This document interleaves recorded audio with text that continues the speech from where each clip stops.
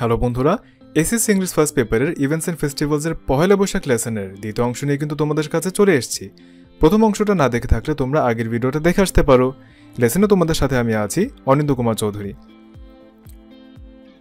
গত ভিডিওতে আমরা লেসনের প্যাসেজটা পড়ে ফেলেছিলাম। এই ভিডিওতে আমরা এক্সারসাইজগুলো সলভ করব। Ask and answer the questions in pairs. This questions in pairs. Pairs মানে হলো জোড়ায়, তুমি আর তোমার একজন বন্ধু মিলে। তো তোমার বন্ধু হয়ে আমি আছি, চলো আমরা এগুলো ডিসকাস করে আনসার করার চেষ্টা করি। Do you go out in the morning of Pohela Boishakh? If you do, war do you go? If not, what do you do? ওকে বন্ধুরা, এখানে জিজ্ঞেস করছে তুমি কি পহেলা বৈশাখের সকালবেলা বাইরে বের হও? তো বন্ধুরা, আমি আমার এক্সপিরিয়েন্সটা তোমাদের সাথে শেয়ার করছি। তোমরা তোমাদের মতো তোমাদের এক্সপিরিয়েন্স শেয়ার করে এই আনসারটি লিখতে পারো। আমার এক্সপিরিয়েন্সটা এরকম যে yes, I do go out in the morning of Pohela Boishakh. If you do, war do you go? I go to my school in the annual Pohela Boishakh program. If not, what do you do? এমন কিছু বছর যেতে পারে যে বছরে আমি স্কুলের প্রোগ্রামটাতে যাইনি, তখন আমি কি করি? If not, what do you do? If I don't go out, I stay at home and watch the programs on television and wear nice Punjabi. What kind of food do you eat in the morning of Pohela Boishakh? পহেলা বৈশাখের সকালে তুমি কি ধরনের খাবার খাও? One second বন্ধুরা, আমি আমার এক্সপিরিয়েন্সটা তোমাদের সাথে শেয়ার করছি। In the morning of Pohela Boishakh I eat luchi and vegetables. আমি লুচি, সবজি, আলুর দম খেয়ে বাইরে বের হই। Do you wire any special clothes on this occasion? Yes, I do wire special clothes on this occasion. I wire panjabi. Complete the passage with suitable ওয়ার্ডস। এই প্যাসেজটা আমাদের নিজেদের মতো করে কিছু শব্দ বসিয়ে ফিল আপ করতে হবে। শব্দগুলো কিন্তু আমাদের আগে থেকে দেয়া নেই, তো বন্ধুরা একটু সাবধানতার সাথে আমাদেরকে এটা সলভ করতে হবে। The word Pohela means the first and Boishakh is the dash month of Bangla calendar.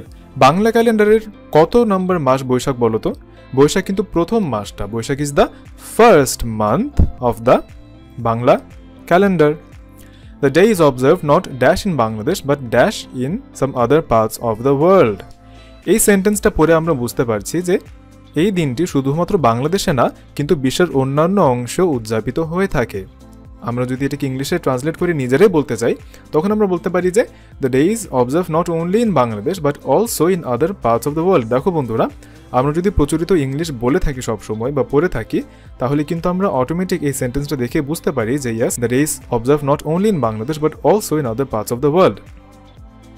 Not only in Bangladesh but also in other parts of the world. It is celebrated in West Bengal, Assam and Tripura. It is also dash in Australia and the UK.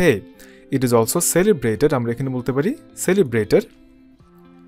It is also celebrated in Australia and the UK. In Australia, the largest dash for the Bangla New Year is the Sydney Boishakhi Mela held dash Sydney Olympic Park.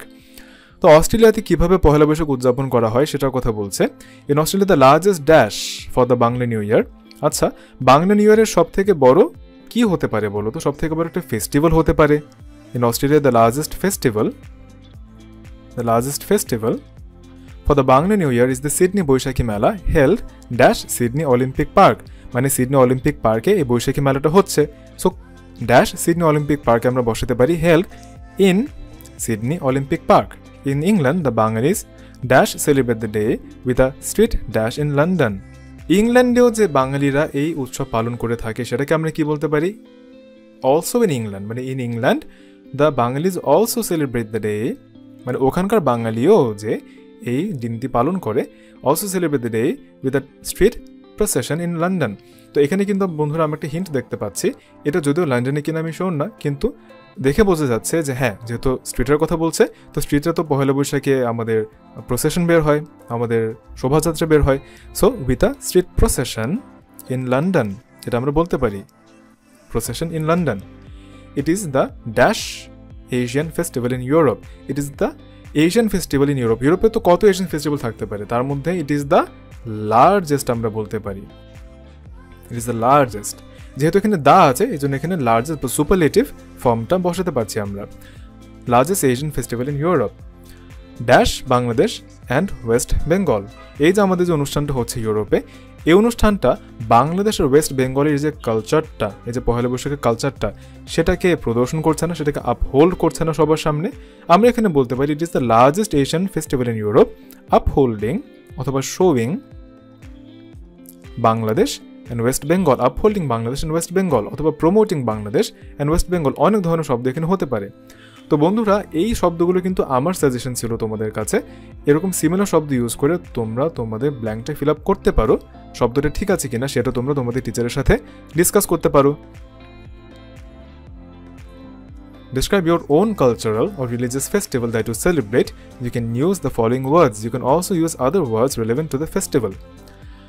এখন বন্ধুরা আমাদেরকে বলছে যে আমাদের নিজস্ব কোনো cultural বা religious festival যদি থাকে, সেটা আমরা কিভাবে সেলিব্রেট করি সেটার উপর একটা আমাদের প্যারাগ্রাফ লিখতে হবে। সেই প্যারাগ্রাফে আমরা এই শব্দগুলো ব্যবহার করব। তো তোমরা এই শব্দগুলো ব্যবহার করে একটা প্যারাগ্রাফ লিখে ফেলো। আমি তোমাদেরকে শব্দগুলোর মিনিং বলে দিচ্ছি। কালারফুল মানে আমরা সবাই জানি রঙিন বা বর্ণাঢ্য, স্পেশাল মানে বিশেষ, ট্রেডিশনাল মানে ঐতিহ্যগত, রিলিজিয়াস মানে ধর্মীয়, ডান্স মানে নৃত্য, কালচারাল মানে সাংস্কৃতিক, ফ্লাওয়ার্স মানে ফুল, ফুড মানে খাদ্য, সংস মানে গান, ফেস্টিভ মানে আনন্দ ঘন বা উৎসব মুখর। বন্ধুরা, লেসনটি শেষ পর্যন্ত দেখার জন্য তোমাদের সবাইকে অনেক ধন্যবাদ। তোমাদের সবার জন্য অনেক শুভকামনা রইল। আশা করছি পরবর্তী লেসনে তোমাদের আমার সাথেই পাবো।